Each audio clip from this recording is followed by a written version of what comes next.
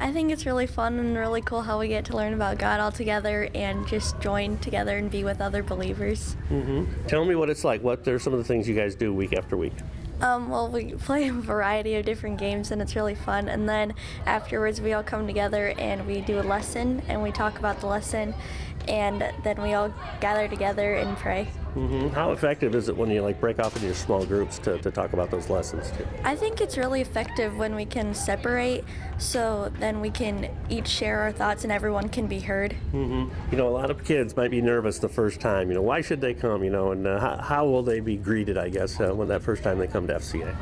Well, everybody's really welcoming and we all just come here to have fun and share our faith with each other. Well, you're stepping into high school next year. I mean, do you sense that, you know, I'm gonna stay with FCA, and what are some reasons why?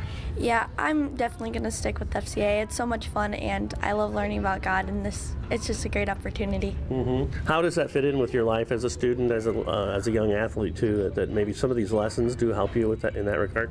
Yeah, we learn about all sorts of stuff, like how our coaches try and help us and stuff, and it really helps me get through the day and helps me get through my sport. It helps me focus more in school because when I know that I can share my thoughts with everyone else, then I don't have to worry that much about other things in school and I can really focus on my schoolwork. When you bring up the name of Jesus, when you talk about these lessons, what's it like? I mean, is everybody like, wow, I can't believe we're doing this at school?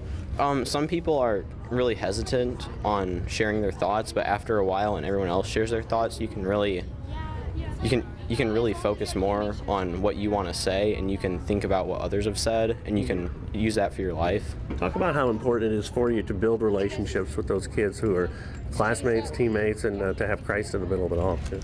It helps you understand them better, and you can really know from where they're coming from, and you can care more about them when you know that you have that bond together.